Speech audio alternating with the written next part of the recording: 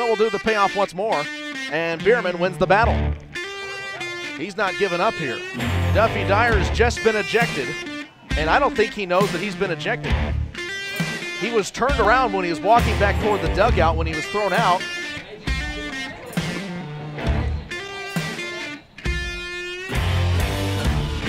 He's still not leaving that third base umpire alone. Right there in the bag. I guess that's what the upsetting part is for teams with one hit. Bierman right down Sheridan Road. That's the way the ball is falling today.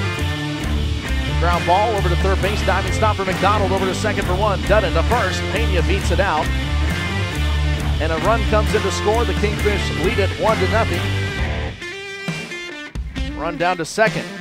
And a run down will allow a run to score. The Kingfish go up 2-0. Strikeouts, looks to get the final one, and he does. And the pitch is a swing and a miss. 6 strikeouts for Gabe Bierman. Bierman sets and fires.